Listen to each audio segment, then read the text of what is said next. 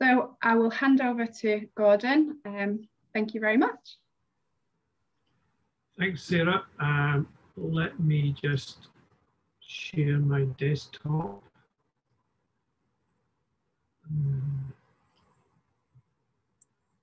Okay, so as Sarah said, my task today is really to look at first schoolboy error. I said ASH 2022. Well, that's not until December, so it's ASH 2021. So apologies, but I'm going to share some data, some thoughts, and highlights from the meeting.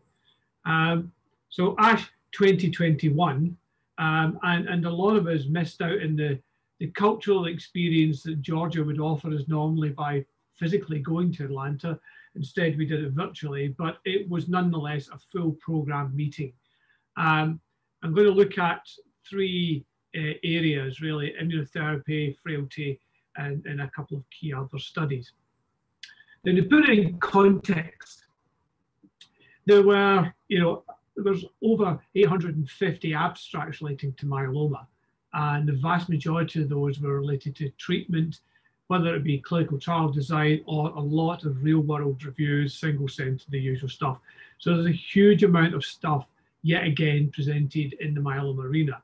And what I'm going to do today is just talk about abstracts and data that I think are important, not only for us designing clinical trials, but also it informs the treatment landscape upon which we're going to be overlaying clinical trials.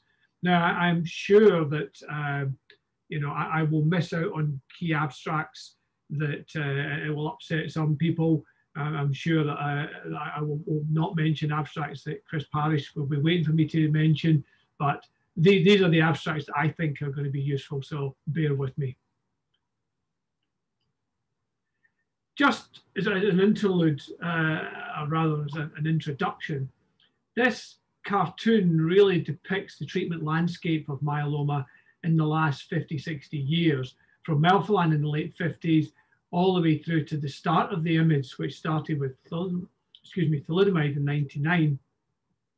And then you see the evolution of the image in red, and then the introduction of PIs in the early noughties with first-in-class bortezomib, and then we come through to carfilzomib, ixazomib, and then into the era of immunotherapy, starting with the first viable and useful antibody, elotuzumab, but rapidly moving into daratumumab and then latterly cetuximab. And we're into T-cell redirection therapy. So this is the landscape as it's evolved. And one thing that this pictorial representation doesn't really give you a feel for is the exponential growth in therapeutics that's happened in the last 20 years compared to the 20, 40 years before that. So there is an acceleration of ideas, new treatments, new treatment combinations, and treatment strategies. So firstly, let's talk about T-cell redirection. Now, tumor cells by and large lose their ability to present tumor-specific peptides because of many aspects, but one aspect being that they lose the expression of HLA molecules, so they can't present in a standard immune way. However, they do still express markers that can be either identifying markers of the tumor cell, or by virtue of the concentration of said markers, actually represent a viable target, for example, B-cell maturation antigen. And there are two main themed strategies: CAR T cells, the cartoon on the left, where the endogenous T-cell receptor, represented by purple and gold here, is accompanied by a man-made chimeric receptor that's genetically reconstituted in the T-cell. That chimeric receptor doesn't engage with an HLA molecule like the standard TCR, but rather engages with the tumor-specific marker. And that's the fundamentals of CAR T cells. Bispecific antibodies is actually a phrase that's more akin to one company's product, but these are T-cell engagers, and effectively what they do is they bridge the tumor-specific marker with the endogenous TCR, again bypassing the need for an HLA molecule. So these are the two main concepts of immunotherapy. So when we look at the immunotherapy strategies across myeloma, this cartoon, which is a couple of years out of date, but nonetheless gives you a flavor, there are a number of things that can be done. We've mentioned CAR T cells. the bispecific T-cell engagers. You've got ADCs thrown in there. You've got naked antibodies. You've also got what are called immunocytokine deliveries, which are a kind of advanced version of an ADC, give or take some biological differences, but it's in the same kind of class. You can also look at using the innate immune system by having what's called CAR-NK cells. And then we've got bispecific antibodies and checkpoint inhibitors. So in terms of CAR T cells, there was a lot of data that was presented at ASH 2020 on cell-to-cell, which is Janssen's CAR T cell, and ide-cel, which is BMS Celgene's CAR T cell. And it showed very impressive depth of responses. But what you weren't seeing, because of limited follow-up, was the durability of response. We know, for example, in leukemia, when you use CAR T cells, that generally they're not curative. But in lymphoma, there is a significant proportion of patients who are cured by a CAR T cell. In myeloma, wasn't looking like there was going to be a curative intent, but we didn't know about the durability of response. And this is CARTITUDE-1, which was presented by Tom Martin. And this is the longer follow-up of the BCMA-directed CAR T cell, cell-to-cell, Janssen's product. The CARTITUDE stable of studies are Janssen's clinical development program here. And this was almost 100 patients. The median age was just around 61, but they did have some patients who were almost at the 80 mark. These were heavily pre-treated, median prior lines of 6 therapies, although it always makes me amused when you see the range 3 to 18. I don't think I could name 18 myeloma therapies, so one has to raise a question about that. But nonetheless, they're heavily pre-treated. Almost half of those patients were actually pentadrug refractory, and almost 90% were triple class refractory. So really, really heavily pre-treated. And what was interesting here was the median time to first response was really just a month, with the best response being noticed in under 3 months. And the time to complete response also was under 3 months. The overall response rate was 97.9%, with a VGPR or better rate of 94.8%. That's impressive, but what's even impressive still is the fact that they had a stringent CR rate reported at 80.4%. In this population of patients, that level of response is unprecedented. Now, they've got about 2/3 of the patients, they had evaluable data for MRD, which again gives us a bit of insight into the depths of responses. And what was interesting in the abstract that Tom presented ASH in December was they were now reporting sustainable MRD rates at 6 and 12 months. And they were seeing MRD sustainability at 44% and 18%. So coming back to what I said at the start, there is a definite tail off in this remarkable depth of response, and doesn't appear to be a plateauing of that. So curative intent is somewhere down the line for CAR T cells and myeloma. Now we were seeing PFS data, and 18-month PFS and OS data was 66 and 80.9% respectively. And it's a durability of response, median duration of response, which is akin to PFS, but is not PFS, is just over 20 months, 21.8 months, which is impressive depth of response and durability of response from this early data. There were 21 deaths, 10 of which were due to progressive disease, 6 were treatment related, and 5 were due to AEs that occurred unrelated to treatment. The CRS rate, the cytokine release syndrome, for those not familiar with that, is a kind of pro-inflammatory, immune-mediated toxicity from immunotherapies. It's something that we have seen in allografting for years, but it's become a bit more front and center because of immunotherapies. And the CRS rate was almost everybody gets grade 1 or 2 CRS. Now, what's interesting with cell-to-cell is that the median time to onset of that is 7 days, as opposed to 1 to 2 days with ide-cel. Now, oops, I've kind of got out of sync. I apologize.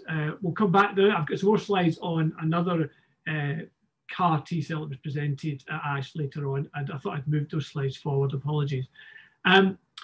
Looking at T cell engagers, this is Philippe Moreau's presentation on the Majestic-1 trial, which is a BCMA-directed T-cell engager, teclistamab, and this is another Janssen product.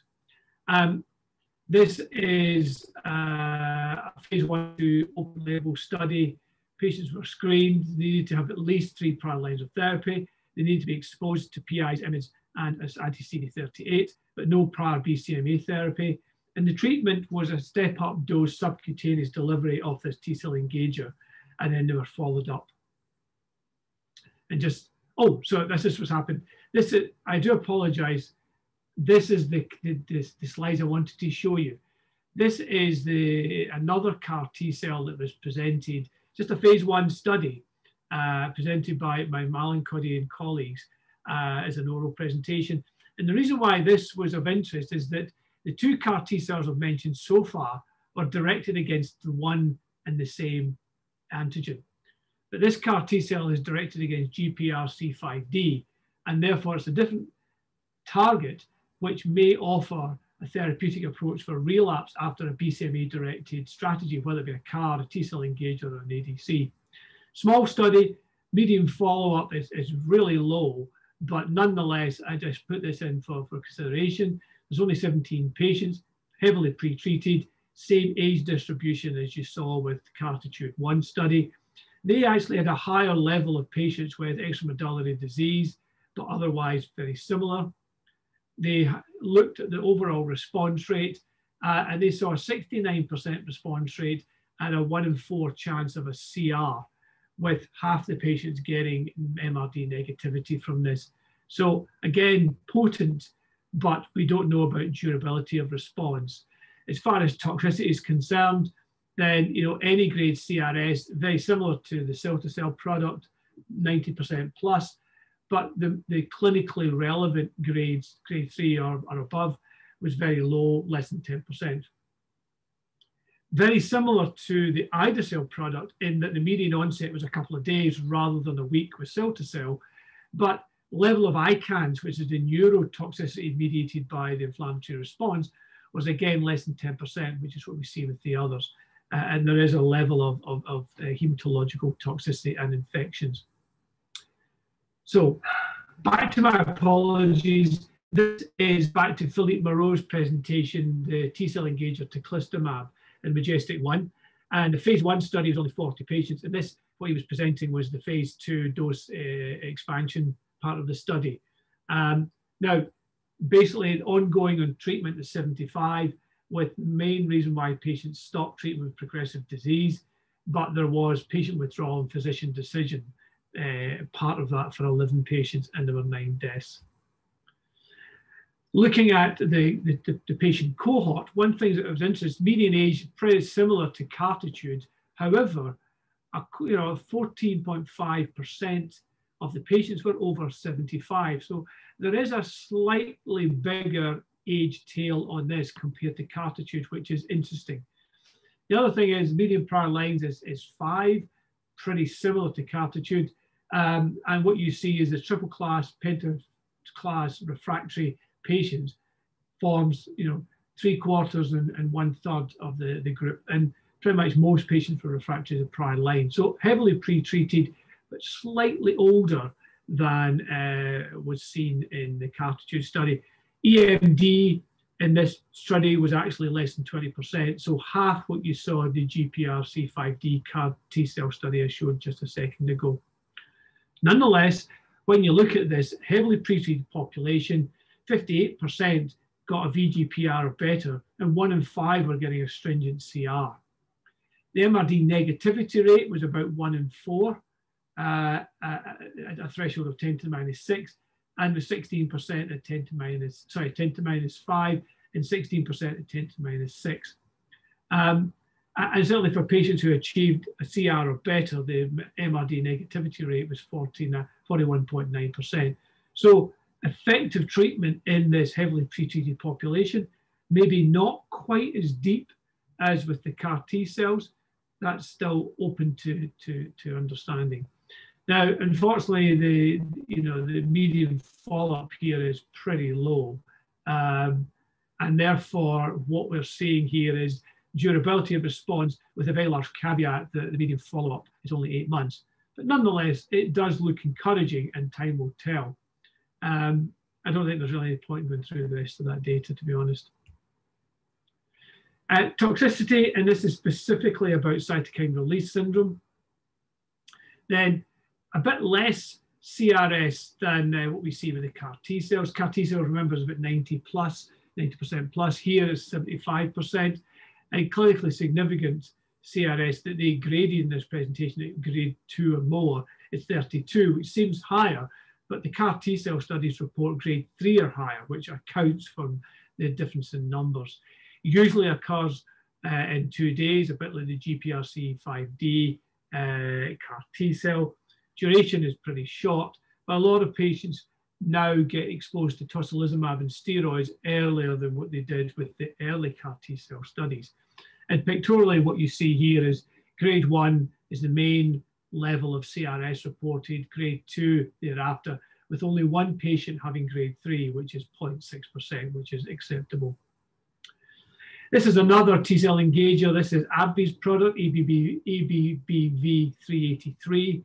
And I won't label this, but this is a safety profile looking at the CRS rate, and all grade of CRSs across all doses was actually quite a bit less at only 54% of the full study population, 118 patients. And again, the level of grade 3 is really low. They had 3 patients with grade 3 CRS. This is looking at response rates to AbbVie's T-cell engager. And again, this is looking across the different disease. So the dose escalation phase to the left, the dose escalation and the expansion in the middle. And then just for comparison, looking specifically at the triple class refractory group from that dose expansion. And what you're seeing is overall response rates of 80 to 60% from the dose escalation to the dose escalation and expansion. Median follow-up is still low, so therefore getting a feel for the durability of response is yet to come, but nonetheless, early data in concert with the others. This is looking at PFS in this group of individuals. As I said, median follow-up is low, therefore you get quite skewed Kaplan-Meier curves on this, but nonetheless, it looks very similar to what we've seen with the other T-cell engagers. So what I've done is I've pulled this all together. So I've got a series of slides are tables that are looking at, 6 out of the 8 T-cell engagers that are under clinical development. 4 presented here are BCMA directed. Talquetamab is GPRC5D, like the CAR T-cell I showed you. And cevostamab, which is Ross's product, is the FCRH5 one. And this is just to give you an idea. I did a similar table for ASH 2020. And of course, this is updated data and there are bigger numbers along the top, but they're still early clinical trials. One thing that's of interest to point out here is the mode of administration. 3 out of the 6 are IV and 3 out of the 6 are subcutaneous. And that's important because subcutaneous delivery is likely to make it more tolerable for the patient with reduced extent and incidence of immunotoxicity such as CRS. Pretty similar patient groups, similar age ranges, again, heavily pre-treated, median prior lines of therapy 5 or 6. Most of these patients were refractory to their last line of therapy, penta and triple class refractory. EMD wasn't reported in every presentation, which is therefore you've got gaps in the boxes. But what you can see is that the level of EMD across the studies ranges anywhere from 17% to 36%. Cytogenetic high risk is relatively low for what you would expect for this group of individuals. So when you look at response rates, if you take the BCMA stable of T-cell engagers, first of all, elranatamab reports just under 70%, teclistamab similar in the 60s. AbbVie's product, they've got a smaller patient group to look at, so they're reporting, at least in the dose escalation phase, a higher overall response rate. But once they get more patients in, their response rates are very similar to teclistamab and elranatamabs. When we look at the response rates in the GPRC5D setting, which is talquetamab, again, you're seeing roughly about the same response rates, if not slightly higher. Cifostamab in the lower dose was reporting a lower overall response rate, but in the higher dose in the escalation phase, it starts to come up towards 60%. So I think 60-70% overall response rate is a reasonable estimate. CR rates, again, in a heavily pretreated population, by and large, you're seeing a quarter to a third of patients getting a CR, and MRD rates, again, quite variable, but it depends on the study design and how they report it. And what we are missing is durability of response, PFS, and not surprisingly OS in that regard, because it's a bit too early. Toxicity, CRS, any grade, pretty similar across the board. Regeneron's product was reporting under 40%, which is a bit of a surprise, but we'll see if that comes out when they actually go through their full dose expansion cohort. But pretty much they're very similar across the board. And more importantly, there isn't any obvious difference between the BCMA directed and the GPRC5D and the FcRH5 agents. Median onset is largely 1 or 2 days. The Regeneron product, they reported it pretty quickly in under 12 hours, which is impressive in its own right. There's a lot of tocilizumab and steroid usage here. ICANS, bottom line is ICANS generally is under 10% any grade, and certainly clinically significant is much lower than that, if at all. And there is heme toxicity to note. And one of the things that's emerging from a lot of this data is the infection rate is surprisingly higher than one would expect, and certainly higher than what we've been seeing with the data that's been coming through on CAR T cells. There is obviously a lot of interest in companies developing combinational studies, and I tried to garnish as much information for you from those studies. This is teclistamab coupled up with daratumumab, and then there's 3 dose and delivery modifications. So you can see that there's very limited patient numbers, 19, 4, and 10 across that. And therefore, you've got to be fairly cynical about reporting overall response rates in such low. I mean, 100% response rate, well, 4 out of 4 people got a good response. So that's what I mean by being very cautious about over-interpreting. Talquetamab and daratumumab, again, across 3 dose and dose delivery cohorts, but it's low patient numbers, 5, 7, and 9. And again, we're seeing pretty inflated overall response rates. I'm not being cynical about the response rates, but we need more patients to make comment properly about it. This is just looking at those 2 dose escalation early phase studies, just looking at toxicity, and the CRS rate is probably about the same as teclistamab and talquetamab on their own. So the daratumumab's not making that any more obvious, nor is it increasing the risk of ICANS. Heme toxicity is still the same. And again, this not worrying, but slightly concerning infection rate that we need to be mindful of. It's in a small number of patients, but nonetheless, we need to keep a close eye on that going forward. There's a number of other studies that are out there in combination, and I just list this again because it gives you a feel for the evolving clinical trial landscape. So you've got teclistamab and daratumumab as a randomization versus a daratumumab-based non-T-cell engager combo such as DPD, DVD. There's teclistamab and talquetamab with or without daratumumab. That's going to be a tasty trial to be looking at. Teclistamab, daratumumab plus personalized pomalidomide, and then teclistamab, well, but you can read this for yourself. The gamma secretase inhibitor nirogacestat is something worthy of watching out for the results when they come through in the future. Excuse me. And this is just for completeness. showing you elranatamab's combinational studies going forward. So some of us are already engaged with magnetism 5, which is elranatamab plus or minus dara versus DPD. But then there's elranatamab and the gamma secretase inhibitor, and then there's elranatamab plus steroids, Revlimid or pomalidomide coming through. Talquetamab's combination studies, yeah, it's the same as the talquetamab, teclistamab rather. Pretty much you just basically take out teclistamab in the previous slide and stick in talquetamab, so it's the same sort of idea. Roche's cevostamab study at the moment is very much a monotherapy, but I know they have plans to go into combinational work. So that was all I was going to say about immunotherapy.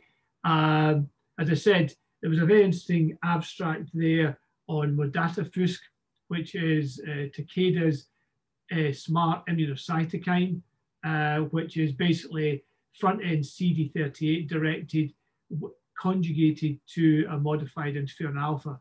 And that is showing some very interesting biological effects and some early clinical effects in an advanced population. But I didn't have time to make some slides for that. So moving on to frailty side of things. There was a number of frailty abstracts, 19 in total, that were largely looking at treatment. So there's the HOVR 143 study, which I'm going to show you some data from.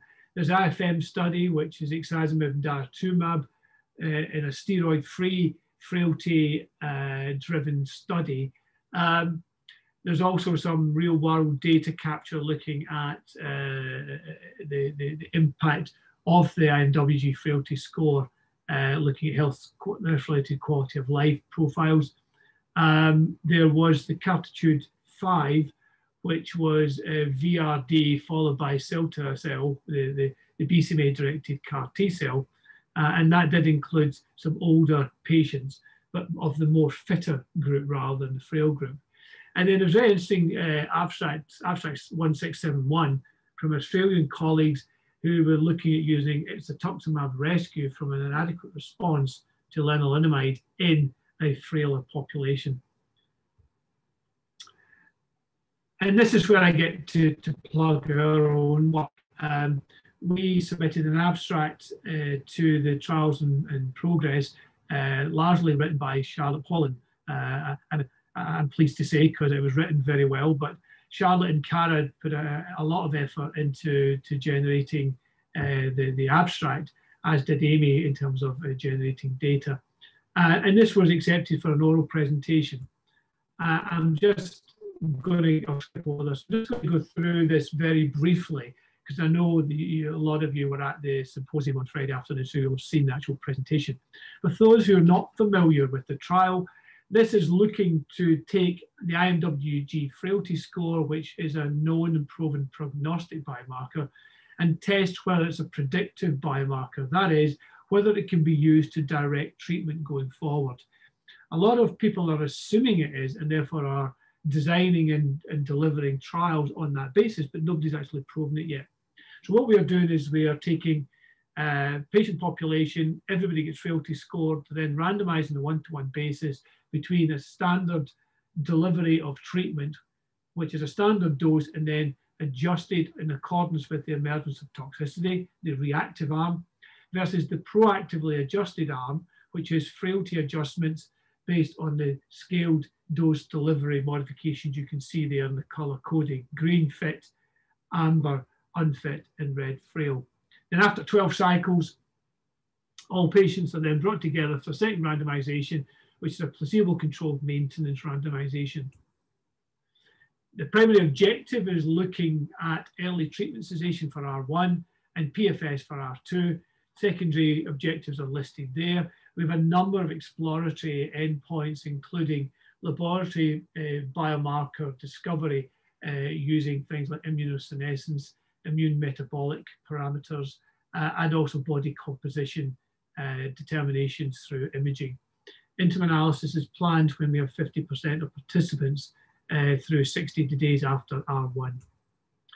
This is the recruitment as we presented at ASH, which is the recruitment from the data cutoff in October 21. We are now at 360, I think, who have gone through R1, and R2, I think, is 24 as of this month. So the trial is proceeding very, very well, despite the influence of COVID on the delivery of clinical research. And it's a big thank you to everybody involved in the centres, but especially in CTIU, who were able to open this study between wave 1 and wave 2 of COVID in 2020, which is no mean feat, and big applause to them. One thing, a bit of data, it was interesting to actually get an oral abstract based on no data. It's a first for me, so I did enjoy myself at this point. But anyway, this is probably about the only real data that we could present. But this shows the trial distribution. So one concern when Graham Jackson and I designed this trial was that, you know, we might not get frail patients in, because traditionally such patients aren't candidates for clinical trials, either patient decisions or the clinician looking after them. But I'm pleased to say that over 40% of the patients in the 266 that I presented at ASH were classified IMWG frail. We're also prospectively testing the MRP that David, Cara and I generated, published in Lancet Hematology.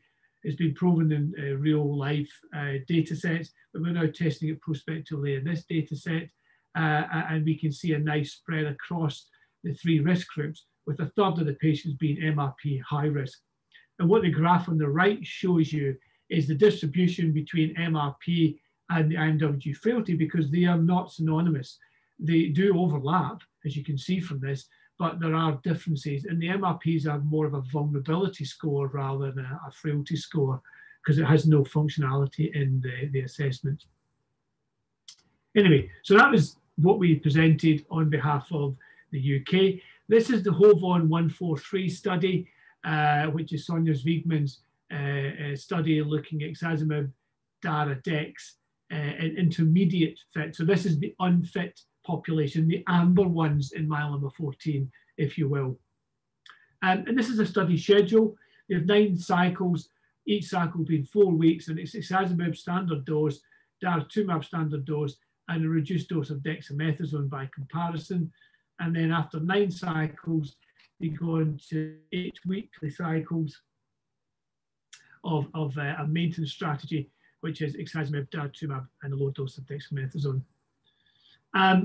It's a population that median age is 76, but older than 75 is over half the patients, so 57% are over that age. And almost a third of patients have 2 or more Charleston comorbidity index points. Their IADLs were less than 5 in 14%. So this patient population is truly representative of the IMWG unfit population. Best response to induction, overall response rate was 71%, low level of CR rate with this regimen, but you know, just about 1 in 3 were getting a VGPR or better. It's slightly more than a 1 in 3. And that's pretty reasonable for the delivery of a dose modified strategy up front. Median follow-up was 1.5 years, which is pretty good. And therefore they were able to assess the median PFS, which came in at 17.4 months. There was an alteration in the PFS in accordance with age. The older patients were having slightly reduced PFSs, and there was an alteration in accordance with the comorbidity in the IADL. In terms of overall survival, well, these are frontline patients. These are relatively early follow-up to be able to determine OS. So not surprisingly, that doesn't really show you very much, that graph on the right-hand side. Relapse rate was pretty low, but again, follow-up's low, so that's not really surprising. Non-relapse mortality was 8%, 2 sudden deaths, 2 unknown, and 1 died of a mesothelioma. And this is of interest because one of the things that we are starting to report in this population of patients is not just a PFS, but an event-free survival. And it was largely driven by Alessandra LaRocca in the EMN-related studies. And I think it does actually hold water for this population of patients. And what you see from the pie chart is looking at these events and not non-hematological adverse events, grades 3 and 4, that caused issues within the study is by far the largest share of the pie. 59% of the events noted in this were related to non-heme tox. Progressive disease, 1 in 3, and then treatment discontinuations, heme tox, and death accounted for 4, 4, and 2% respectively. Reasons for not proceeding to maintenance are listed here. Progressive disease was probably the commonest at 19 patients. Toxicity in compliance, which I'm not sure is an actual word, but anyway, and sudden death. So, you know, discontinuation of ixazomib alone was relatively low in this population, but they were, remember, they were the amber group. This is not the red group. So these are the relatively fit, i.e. not frail patients. Other studies, just to finish off, yeah, time's running ahead of us. This is Cassiopeia. Now, the slides that I got from Hervé, because Hervé provided the Cassiopeia MRD assessment. It was an oral presentation. I couldn't get the slides in time to look at the second part of Cassiopeia, but I'll explain that as we go through this. So basically, this is Cassiopeia. It's in transplant eligible patients, frontline, and therefore patients are randomized to DARA VTD versus VTD. They have a transplant, then they have post-transplant consolidation with the same as their induction, so DARA VTD versus VTD, and then the maintenance bit, we'll come back to that. So what Hervé was presenting at ASH was the MRD response from the study. So this is CR or better and MRD negative rates, regardless of that part 2 of Cassiopeia, as we showed at the end. And what you see in purple is DARA VTD versus VTD in orange, and there is a significant uplift in MRD negative rates. Post-induction, it's just under 10% with DARA VTD. Post-transplant consolidation is 33.7%. Now, that seems quite low. And particularly since this is by multi-parameter flow cytometry to 10 to the minus 5. I mean, we would see 40% plus post-transplant in the likes of myeloma 11. But nonetheless, is the trials, the reports, and you know, this is what they show. And one of the things that's of interest in this is that irrespective of what your part 2 was, your sustainable MRD negativity at 1 and 2 years was reported and was significantly better if you had DARA VTD induction consolidation than having VTD induction consolidation. And this is the PFS curves looking at the 1 year landmark analysis on the left, 2 year landmark analysis on the right. And really what you see is the top purple line is patients who were given DARA VTD induction consolidation who gained MRD negative CR do better than everybody else in this context. Be careful with this though, because this is a subgroup, pre-planned subgroup analysis based on disease response, when in actual fact the trial itself was based around determining depth of response and durability as standardly. So this is a window of observation on the trial rather than the trial data, because Cassiopeia's response and durability of response from part 1 was presented at ASH 2020. Okay. Now, this is where it gets all quite complicated, because part 2 is the maintenance, which is daratumumab monotherapy versus observation. And there was lots of criticism about this because observations is not alone is not a standard of care. When this study was designed and implemented, Revlimid was the standard of care. Even in the UK, we have Revlimid as standard of care. So therefore, DARA mono versus nothing is of questionable clinical significance.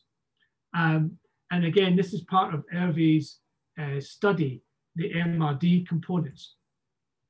And what I'd like to show you here is, down the left is the way that people were divvied up by the end of the part 2.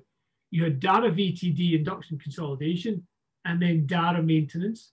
You had DARA VTD, then observation.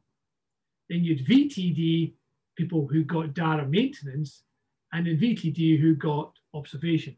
And the bottom line is, and it's not shown here, this is the MRD negativity rate.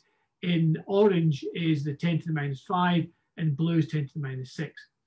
What I'm not showing you here, because I couldn't get the slide in time, was the PFS overall on the study. Now, VTD and observation does least well out of that.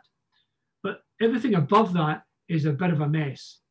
And this slide here pays a bit of homage to that. When we look at the MRD rate, whether you get DARA before the transplant, after the transplant, or together, the bottom line is it's not really different, the MRD rate. Okay, looks like 53 to 64 is different, but it's not significantly different in that regard. So when we look at the PFS, it actually at the moment looks like it doesn't matter whether you get DARA before the transplant or after the transplant, you do better than somebody not getting DARA at all. And that's a bit of a problem from the trial design, the trial delivery, but also it's a bit of a problem in how we interpret that. So why am I showing you this? Well, the reason why I'm showing you this is because on the basis of Cassiopeia Part 1, those colleagues in Scotland were given permission to access DARA VTD pre-transplant and post-transplant consolidation early last year. And then in England, we got the permission to use that on the Cancer Drugs Fund by the end of the year. So for people designing trials going forward, both in terms of frontline trials, but also in particular first relapse or in the relapse refractory, you've got to be mindful that people will be DARA exposed, but probably not necessarily DARA refractory. And therefore that needs to be brought into our thinking going forward. Just a couple of other abstracts that were of interest in the biomarker group. There was a couple of abstracts. One looked at peripheral blood monocyte count and looked at this in the prospect of a risk stratification model. There was some single cell RNA-seq identifying biomarker patterns that would predict response to immunotherapy in high-risk smoldering myeloma, which was actually quite an interesting abstract when it was presented. There was also an abstract which I have to say that I'm sure I've seen this before back in the 1990s, but I couldn't go find it. But it's the prognostic impact of the T-cell count in the apheresis collection in autologous stem cell transplant. I'm sure this has been done. My group, when I was in Glasgow, we certainly looked at the prognostic impact of pro-monocytes and monocytes in the apheresis collection. I looked at my publication. We didn't comment on the T-cells, but I'm sure somebody else has. But anyway, that was represented or presented for the first time in ASH of 2021. And then there was some deep profiling of the immune microenvironment throughout the myeloma disease stages, which again was giving some insight into biomarker development. But there were 39 biomarker abstracts in the presentations. This is looking at the absolute monocyte count. And it's not just, basically, if you've got a low monocyte count, which is red, and you have an elevated one, you actually, both of those groups seem to do less well than you've got a normal one. So that's the red is low, green is elevated, compared to orange is normal. So you can see, you know, changes in survival probability there going forward. And then you looked at, that was at diagnosis, and then you looked at 2.5 years from diagnosis, and it seemed to be more obvious that that was the case. So green is an elevated monocyte count, red is a low one compared to a normal monocyte count in orange. Now, does this pay homage to changes in the innate immune system in relation to the disease? Possibly. In relation to disease control? Possibly. Or the one at 2.5 years in particular, is that looking at changes in the monocyte count in relation to delivered treatment? Difficult to know, but it's all part of the possible explanation for this. So it's definitely of interest. Oh, this is a T-cell, you don't want to see this, we'll skip over it. So, as I said, there are a lot of abstracts as there is year on year, and there's no sign of a reduction in clinical or translational research in myeloma being presented at ASH. It's always a feast of too many things, and it's difficult to see sometimes the wood for the trees. What I've given you a flavour of this afternoon are abstracts and aggregated abstract data that I think are important for the clinical trial landscape going forward. But apologies if I've offended anybody by not including their favourite bestest abstract from 2021. We've all got our personal favourites going forward, but happy to take any questions, and thank you very much for the attention. Thank you, Gordon. That was really interesting. Really appreciate pulling all of that information together. Certainly is a lot there for us to digest and to work through. So, so I'll start by opening up to the floor. Any questions? Polly, I don't know if you can see hands. I'm not very good at spotting hands raised, or if there's any questions, please do put them in the chat.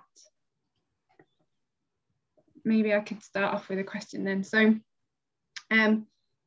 you presented a lot of the studies on the T-cell engagers of the phase 1s and 2s, and then a couple of the combination studies in phase 3. What's next for us in the UK? What studies have we got that are looking at the T-cell engagers?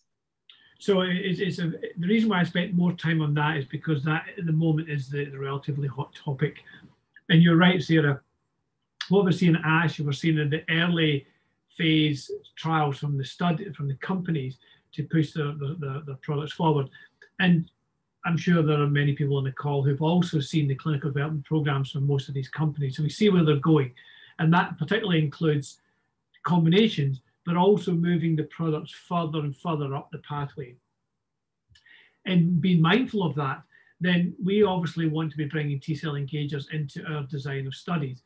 Now, we do have 2 studies in the CARP program, one that is funded and supported by Janssen's, which is ImpactAL. Well, it's called ImpactAL, it's now called Impact, I see, which is looking at early relapse patients and treating them with, no, is it talquetamab, isn't it? It's talquetamab, right? Which is the non-BCMA, so it's the GPRC5D. And that's good because that gets us a foot in the door of immunotherapy studies. BITTN, which is the post-transplant MRD positive arena, is a T-cell engager-based study. But we've had some problems with pharmaceutical partner engagement, and the most recent variation on that study design was going to be including teclistamab, but that is now being pulled. So we're back to looking at alternative partners. Going forward, we have myeloma 16, which is the follow-on study for myeloma 12, the salvage transplant and first relapse. And there's a study design that's going to have a T-cell engager in it. And we have got reasonably advanced pharmaceutical partner engagement with that. The study design will probably change as we evolve that partnership. But at the moment, it's looking to be a T-cell engager, daratumumab, as an induction question against daratumumab, carfilzomib dex. And then we're going to say if T-cell engager based consolidation will displace the need for a salvage transplant. So that's another one. And now starting, because of myeloma 14, fitness study is recruiting on schedule, if not slightly ahead. I now need to start putting plans together for what will be myeloma 18. If myeloma 17 is a follow-on from radar that Matt Jenner and Martin Kaiser are working on designing, the myeloma 18 will be the next frail study. And already I've been having some thoughts about that, which will include a CAR T-cell, it will include a T-cell engager, and hopefully include a bit of a novel design to deal with biological accelerated aging. So there's going to be hopefully lots in that. So that's the point of spending so much time on the T-cell engagers, because they're going to be a backbone.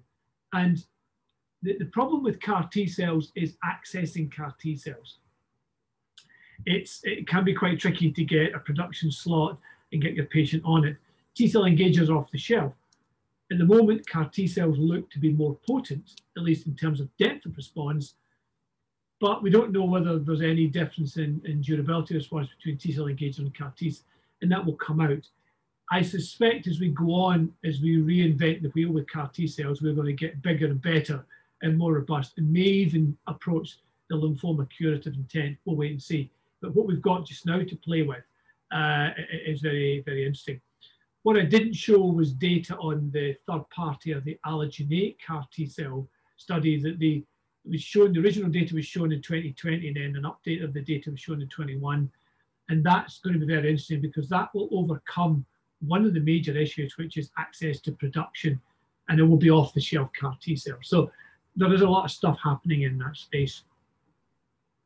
That's really great to hear that there is so much coming to the UK in that space. You know, I think sometimes we see these things presented at ASH, the very early phase studies, and see that, you know, the American market and the European market getting access. So it's really great to see that coming to the UK. I mean, to be honest, it is a challenge. And one of the main reasons why companies go to the US centres for their first-in-man early phase ones is largely driven by attorneys, because of not wanting to go out of a single jurisdiction and blah, blah, blah. We've got to be honest with ourselves. We're never going to be able to influence that. But what we have been doing with the UKMRA over the last few years is trying very hard to get into the early phase, get into the 1Bs and the 2As, get in that stage. And that allows us to get a foot in the door. And we're seeing some early signs of success in that because of how the MRA works as a collegiate collaborative grouping. And we've got a lot of talented people within that group. And therefore that sells itself really to pharmaceutical partners. Yeah, and ultimately, as one of the main aims of the CARP program, really is to be able to bring in those novel agents into the innovative platform designs. You mentioned impact before, and the platform approach that's being taken in there. So it's great to see as a UK collaborative that we are now demonstrating we can bring these agents forward and efficiently. And it does, because in our discussions with pharmaceutical partners, we can offer the CARP platform with its novelty in trial design and trial delivery. And that's definitely a feather in our cap in those negotiations. So we just need to come good and deliver some really groovy, sexy trials, don't we? Absolutely. Okay, so I can't see any other hands up, and I don't think there's anything in the chat. So we've got 3 minutes left. So very, very quick question then, Gordon.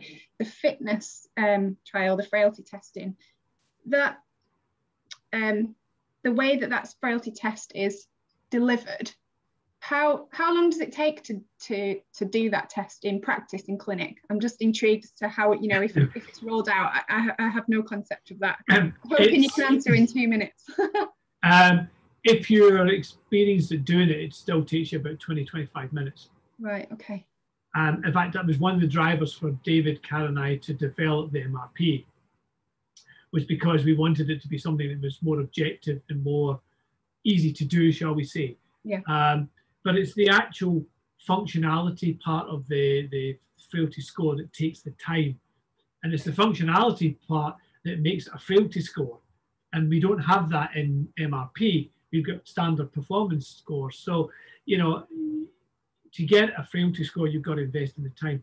Full geriatric assessment, which is much more labour intensive than the IMWG frailty score, will take you a lot longer. But it does take you a little while to do it.